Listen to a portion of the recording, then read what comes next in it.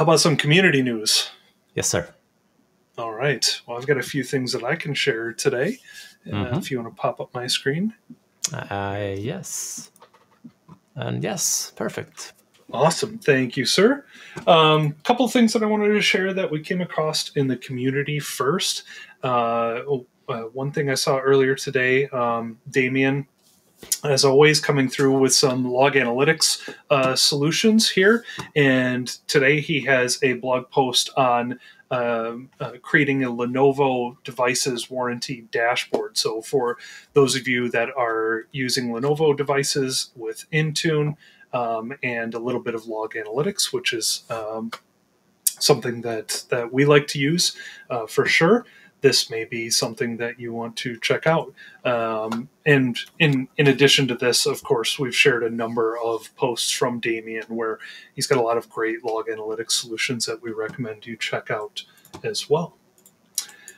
I haven't had a chance to dive into this entire post yet, but John Towles has a post that I came across around conditional access policies in Entra, and he talks about some of the common ones that you may want to configure. So a little bit out of our normal systems management sharing, but I know a lot of us are actually dealing with conditional access policies and things like that as well today. And some of these actually do dive into device compliance through Intune, as well as things like MFA for Intune enrollment, as you can see here. So please go check out John's post. Very well written, as all of his are, and a lot of great information in here that will help either get you started or just review and see if these are things that you need to take a look at in your environment. Also came across this post from a few days ago from our friend Jürgen, and it is a remediation script that you can run on demand to actually reset Windows Update on a device. Short and sweet here. That's pretty simply what this script will do. Will allow you to go ahead and put in that detection, that remediation, and if you do need to reset Windows Update on a device, which if you've been in systems management for more than 2 months, you've probably had to do that. So thank you, Jürgen, for this solution here. It's great stuff. Jürgen, he's another machine in this community, that's for sure. He doesn't stop. He does not. But we love him for it. Last but not least, wanted to talk about this for a minute or two. So saw this announcement a couple of days ago from Lior. We're finally getting some device hardware inventory in Intune, which is fantastic. This is something that we've all wanted for a very long time to come through in Intune. A lot of organizations still using co-management specifically because they can, even if they're managing their devices mostly with Intune, they can still get hardware inventory and deep, rich hardware inventory from Config Manager. So this looks like this is going to be the first step to bringing some level of hardware inventory into Intune. Now, I happen to be sitting here reading through this blog post before we hopped on, and a couple of the FAQs here at the bottom that I wanted to point out. So we don't have a specific timeline yet, but they're targeting a release of this calendar year. So hopefully we'll see this within the next 3.5 months. And a couple of other things that I wanted to point out that I thought were notable. At first, this is not going to be able to use for targeting or dynamic device groups. It looks like they are looking into that, as well as hopefully developing that improvement. In addition to that, one thing that stuck out to me was that with this first release, this information will not be available via graph. If you want to get this information and export it, you'll actually have to go in and export to a CSV file from the UI. like you would in a lot of other reports and views within Intune Admin Center or Entra Admin Center. So wanted to point those things out specifically. Those stuck out to me. Do you have any thoughts on this coming out, Johan? Well, I mean, I love that they finally do get these additional inventory pieces into Intune. That's been a common request for years and years, and it's intended to bridge the gap a little bit between Intune and ConfigMan in this area, even though that gap is not closed, even remotely closed just yet. But I'm kind of disappointed that these basic functionality, like connecting to a graph and get the content and actually using it in the platform in the same way we would do collection queries in a ConfigMan environment, is a little bit disappointing. But heck, I understand that development resources sometimes are not available in the way a program manager may want to have them, but still, all right, let's see what time brings, and I'm excited to try out the new feature at least. Definitely. Well said. So yeah, that was what I had for today. All right then. Well, I have 2 things on my mind. Well, 3 actually. Let me go ahead and share my screen. All right. Yes, sir. Real quick, I did just see a comment from Jesse, and I forgot to mention this. I told you I was going to, and I didn't. He said, in Microsoft fashion, I hope they don't charge for the inventory enhancement. And it was on Twitter that this is part of Intune Plan 1. That was an important point that I meant to mention. So what you're saying, there is no additional license cost to it, just to be clear. Correct. Yeah. So, sorry to interrupt. Heck no worries. It's a good one, of course. Yeah. Now, our friends over at Petri, next week they are running a free virtual mini conference, and it's Victor, that I know since my time with TrueSec, who is presenting a session on basically protect your backups. And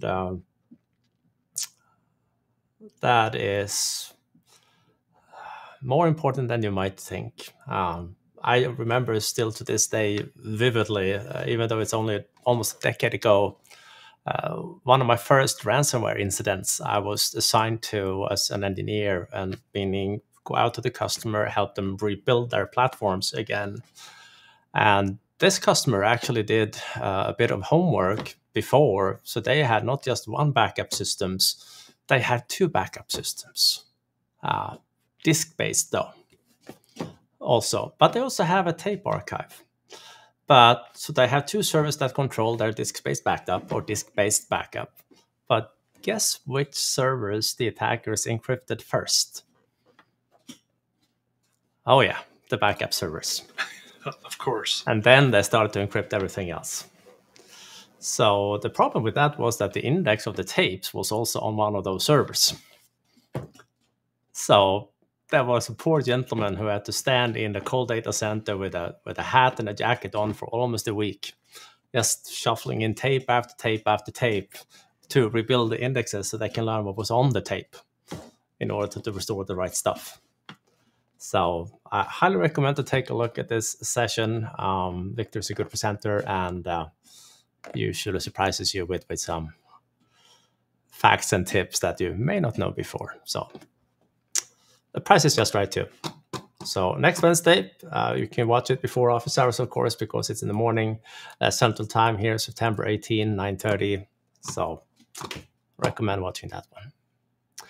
Now, Monday morning, we also published a new version of PowerShell deployment. Very excited about this one. It went up to the branch first, the restart with our development branch here, and then went into the master yesterday morning. So 2 releases in 2 days. Very excited about this one.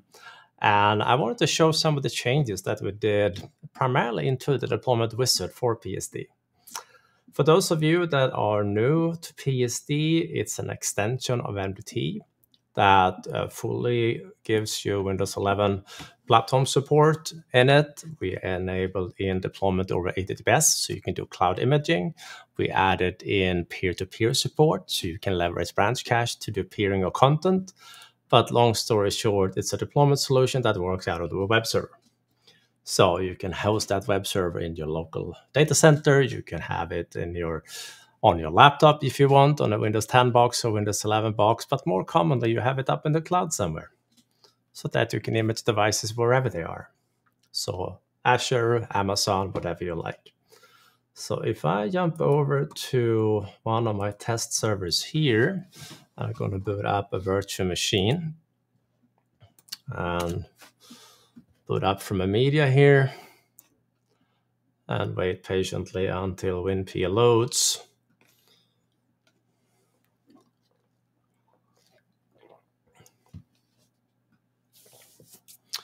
So we are leveraging background info, sysinternals in the background to update the text while the WinP start to figure out what it needs, do some pre-work check, checking the configuration of the network, making sure you have enough disk and memory and whatnot. To the right, you see a fairly new menu option where you can show your hard drives. You can configure static IP if you want. And you can also wipe hard drives if needed in between the attempts. But this is what the new deployment wizard looks. This one has been mainly developed by Mr. Dick Tracy. He works for Microsoft and he's been helping us with this wizard for a good 2.5 years now, maintaining it and making it better. But this is a truly truly PowerShell driven wizard. So no compiled binaries, no nothing, just PowerShell, a lot of PowerShell. So anywho, go through this one. There is a readiness page. Pick a sequence. Pick a hard drive. This is something that even MDT doesn't have, but we added that in. Give it a name, PC number 15. Pick a device role. And this is something you usually use to assign list of applications or list of settings. In this case, I'm picking a developer station. Intune group, allowing you to add machines into Intune, typically through a web service or just a custom script. And then admin credentials, regional settings, add a quick summary. And like the normal MDT deployment wizard, these wizard panes can be toggled on or off. And then there is a summary screen and off you go.